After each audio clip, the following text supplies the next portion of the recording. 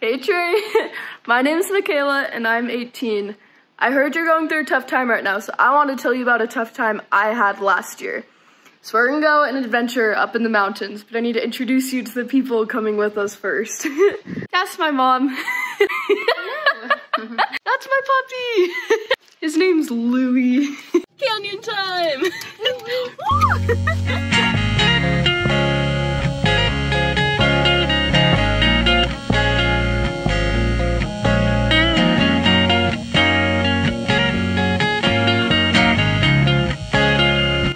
Okay Trey, I'm now up AF Canyon, and this bend right here holds a special place in my heart.